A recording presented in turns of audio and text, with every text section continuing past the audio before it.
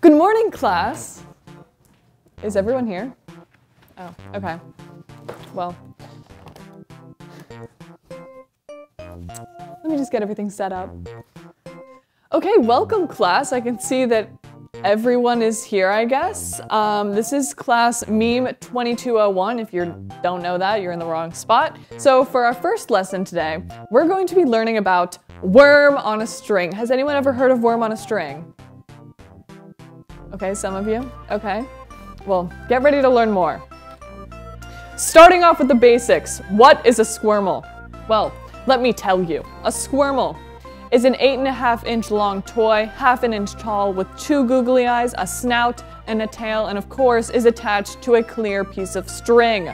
Squirmels come in many different colors, such as neon orange, yellow, pink, purple, green, and blue. However, they come in other colors, such as these ones presented there, which are viewed as more rare, like the black and white varieties. But these ones, they are the standard squirmel color. Take note of that, please. Pop quiz time. What are squirmels attached to? Anyone? Yes?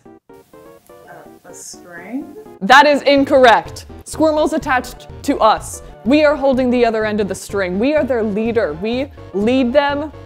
They are attached to us. Good try. Okay, moving on to worm history. So, squirmels were first invented in the 1970s by the Illfinder Toy Company. They trademarked the name Squirmels from 1974 to 1996.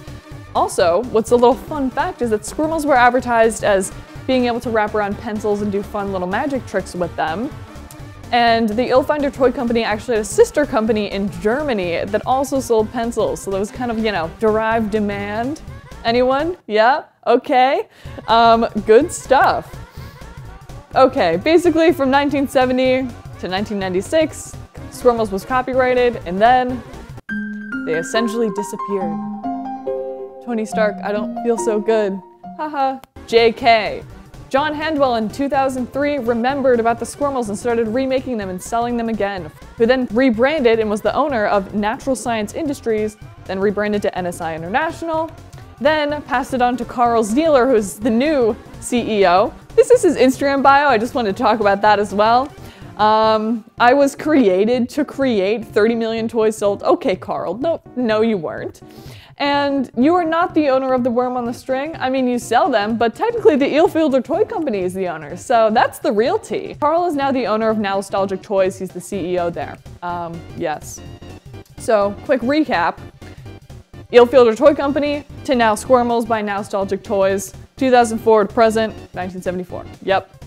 Yes, you got this. Now we're moving on to worm uses. So you might be asking yourself, what do these guys even do? I get the history, I get what it looks like, but what's the purpose? So the worm on the string, also known as Squirmels, was originally made as a toy for children to be able to do fun little tricks with them. So you can walk him as a pet, you can wrap him around a pencil, as I stated before. Let me show you guys a little informational video. Sorry, technical difficulties. I don't know how to use a computer. That's what teachers say, right? So whenever you move your hands, that's when he's gonna move. Then as soon as you stop, look at that, that's magic. He stops. If you spread out your fingers, you can get him to weave in and out of your fingers. And you can use different colors to the exact same thing. Here, watch. That's a good ass worm. Throw him into a cup with a lid. To wake him up, just tap the top. He'll wake up, crawl right back out. Or you can, come on, stop, get back. Come on. Oh my god, he killed him. Uh-oh, now he's really gone. Just kidding. Oh, okay. As much as Carl Zieler from the video loves to make it show that worm on a string is very easy to use, that is not the case. I can barely make it do anything, like no one can. So no one is able to do the magic with them. So otherwise, they've been repurposed into these other uses, such as cat toys. Look at these little guys. So like this photo is actually from like an Amazon selling worm on a string. Like they actually advertise it as being able to be like for your cats. That's how useless these things are. But they've also been repurposed into these fly fishing types called dragon tails. So Dragon Tales took inspiration from Worm on a String because tell me, that does not look like that.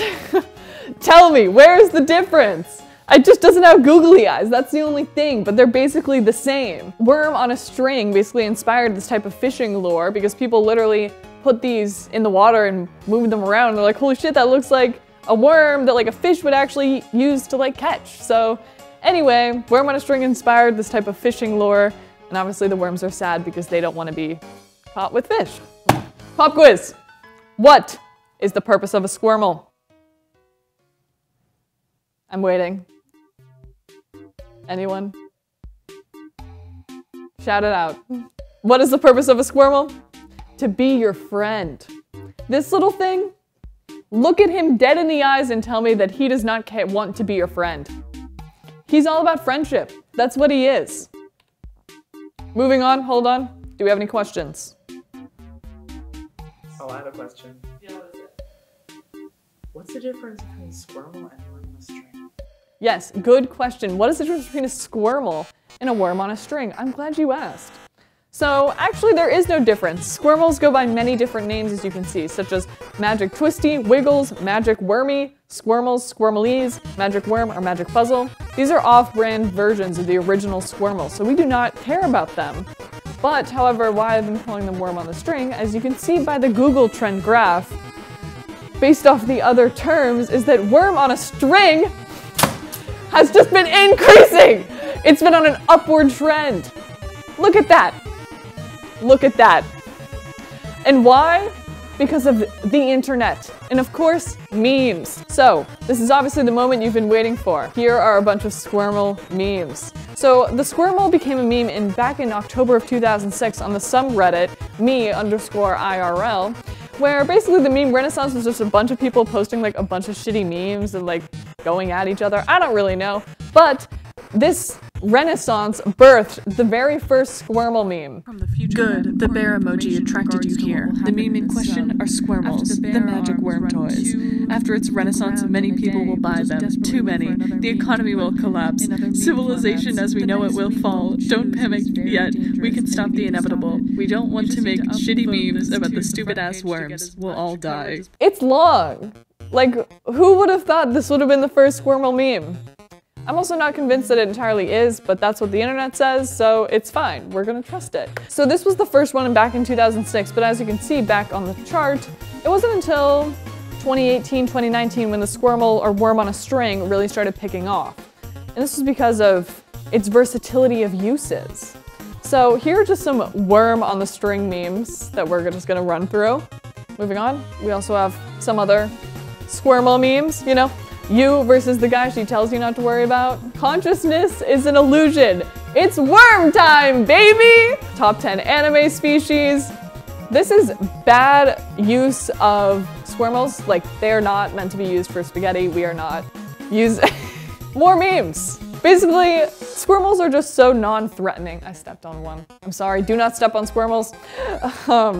They're so non-threatening, and it's just great that you can put like very threatening messages over them. Like, I know how to make you cry, and I'm going to steal your kneecaps. Like, I just find that shit so funny. The versatility of this meme. Like, you can just take meme inspiration. Basically, you can have worm memes about how much you love Worm on a String. I'm a slut for Worm on a String. Yeah, this is also me. I'm worried that I'm gonna lose all my Worm on a String. I love them all. Additionally, you got just really chaotic Worm on a String memes, kind of sort of like the other ones, like peace was never an option, kill me, he's coming. Worm off the string, what sins will he commit? I don't know. That's why you gotta leave him on the string, guys. Take note of that. Yeah, also Worm on a String can't drown, so be careful of that. Other ones are related to how much you love Worm on the String. Again, basically it's like, I don't have a boyfriend or a girlfriend, but I have a worm on a string and that's all I need, baby! I'm so lonely. Probably gonna cut that. That could be us, but you plan. Like, we really be relating to the worms, y'all. If money can't buy happiness, what is this? You know? But wait, there's more!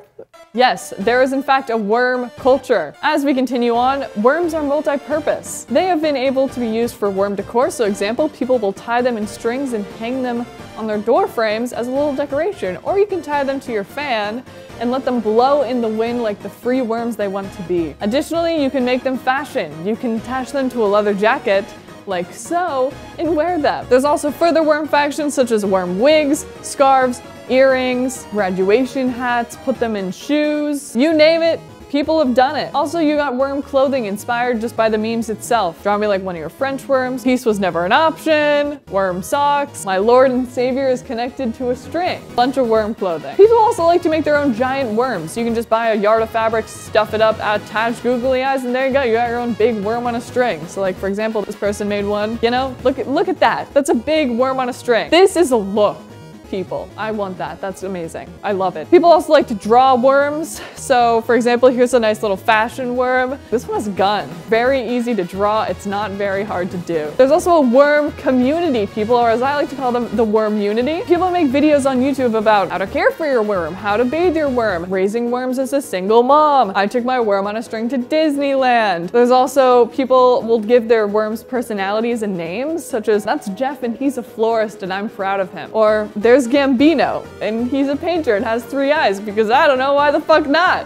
People also like to modify their worm on a string and make worm creatures by adding pipe cleaners. So for example, people make dolphins or just weird little monsters. This is like a lion with 3 eyes, I guess, and I don't know. They're weird. It's whatever, but people do that, and that's important to take note of. Also, worm fact, people! We got a worm fact incoming. In 2011, at the royal wedding, Prince Harry gave this little 3-year-old bridesmaid a squirmel. So then it became known as Squirmels the royal worm, and it was like all in like a bunch of tabloids, and a lot of people were talking about it. It was very popular. One even actually tried to trademark the name Squirmels the royal worm, but it actually wasn't approved. So I found that really funny. Okay, so what is the purpose of this all? What is the point? Why am I telling you about worm on a string? So the reason is that worm on a string is just such a great form of creativity. It's been recontextualized into so many different formats, such as cat toys, fishing lines, memes, fashion statements. It's everything and nothing all at once. It's amazing. There's so much more to worm on the string, much like all of us. At first glance, it's just a little piece of fuzz with 2 googly eyes and a string, but it has so many different purposes, and that's amazing. Why I'm trying to say is that we are all worms on a string. We never know which direction life is gonna pull us in next. I love worm on a string. Thank you. Class is dismissed.